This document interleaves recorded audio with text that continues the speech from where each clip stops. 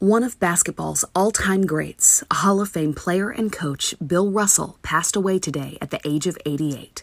Russell played center for the Celtics from 1956 to 1969, winning 5 MVPs while leading Boston to 11 NBA championships as a 12-time All-Star.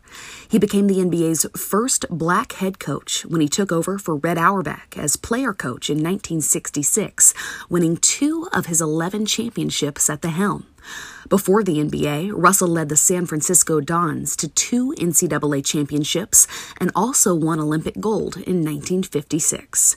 He was inducted into the Naismith Basketball Hall of Fame in 1975 as a player and again in 2021 as a coach. Russell has been part of all the NBA's greatest lists, including last year's 75th anniversary team.